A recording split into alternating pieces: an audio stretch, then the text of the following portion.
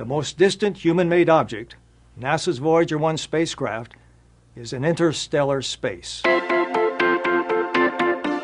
Based on new data, NASA has received further confirmation that the Voyager 1 spacecraft has reached interstellar space. Voyager 1 reportedly left the heliosphere of particles and magnetic fields around the Sun in 2012, and now measurements taken by the Voyager 1 after solar eruptions show that it has traveled to another cosmic realm. By measuring the vibrations from 2 coronal mass ejections and the cruising speed of the spacecraft, scientists were able to calculate the position of the Voyager 1. Data from a 3rd solar eruption has confirmed the results of the previous calculations, which placed the spacecraft outside of the heliosphere. Don Gurnett of the University of Iowa, who serves as the principal investigator of Voyager 1's plasma wave instrument, is quoted as saying, "All is not quiet around Voyager. We're excited to analyze these new data. So far, we can say that it confirms we are in interstellar space."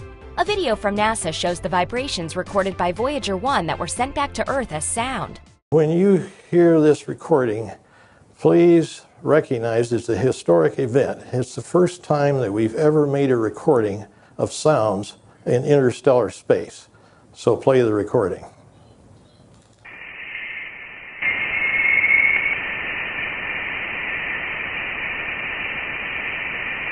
The Voyager 1 was launched in September 1977. Even though it travels at about 1 million miles a day, it's taken it nearly 37 years to reach this far.